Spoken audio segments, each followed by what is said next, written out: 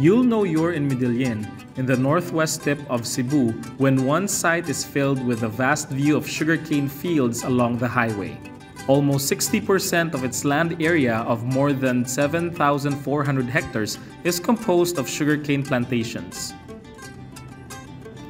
These large-scale sugarcane cultivations in town came into existence in 1850, when an increase in the demand of sugar production prompted the need to cultivate more in Cebu, including Medillin. By 1860, the town became a prominent location for sugarcane cultivation and subsequently turned into a major center of sugar production as it produced 72,000 pickles alongside the Anbantayan and Bantayan Island, which produced only 73,000 pickles and 35,000 pickles respectively. Sugarcane cultivation thrived in Medillin because of the quality of its soil, categorized as clay type. It was labeled to have the highest productivity rating for sugar cultivation along any soils in the Cebu Island. In 1928, the establishment of the Bogo Medillin Milling Company at Barangay Luya has helped the town earn its stature as the Sugar Bowl of Cebu. The Sugar Central Company is involved in the producing, refining, milling, and selling of sugar in the Philippines. But even before its operation started, the natives of Medillin has already immersed into sugar production by using an intusan, a traditional sugar-making instrument driven by a carabao, which converts sugarcane into brown sugar. The flourishing industry of sugarcane production in Medillin also wouldn't have been possible without the hard work done by the sugarcane cutters, or locally known as tapaceros. They are the ones who plant and harvest sugarcanes. Tapasero may dire kanang timpo nating tapas na kanang tinggaling kung mahuman na sad mog tapas mangguna na sad mis kampo. Tina kanang kinampo na sad guna na sad. Tapos human ang kanang kampo dagko ng tubo tapos sad mig balik. Mo sa pangabuhi dire. Nausay kung tanggong ang sentral, maabtan mi nga reglases gabi. Kung tanggong kung ang sentral madaot. Kung di madaot ang sentral, may lang mo galing tubo. Makuha na mong duha ka trakan. Relax na sad mi. Kuta-kuta mami tag 50 kabangan. Ay nanay, magkargan mo.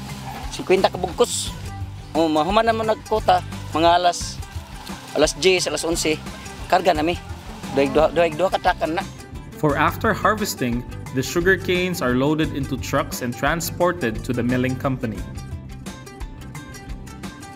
In the sugar mill, the harvested sugar canes are washed and cut into smaller shreds. The juice is extracted from these shredded stalks. The extracted juice will undergo a series of crystallization steps and centrifugation process to remove the liquid and produce crystals of sugar.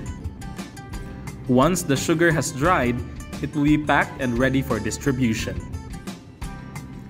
Aside from sugar production, the town now also offers products innovated from sugarcane.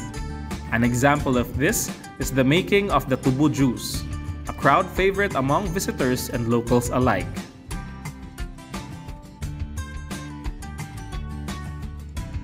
It's everyday fresh harvest. Okay, the way they take it from the farm and then they bring it to the store. Then we have the sugarcane machine to press the tubo juice, and that it's freshly pressed in front of you. They can actually do it. So then they have think of something else to have like different flavors for customers' choices.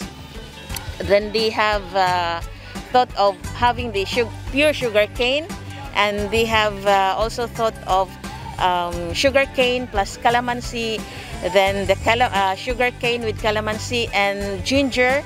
And actually the best seller is the tubo juice, calamansi, and Yakult. That's the best seller, which is really refreshing, and that's my favorite as well. Yeah, that's my favorite, and that's people whenever they try the tubo juice with calamansi and Yakult, and it's really sealing. One will try and then they will give it to their friends, and they all wanted to order exactly the same. Yes, that's all about, and we can find it from the Tubu Juice sugarcane kiosk inside the Bombo Forest. Yes. At present, the town continues to revel on the continuing demand of the sugar industry, but hopes to create better opportunities and byproducts for its laborers and patrons.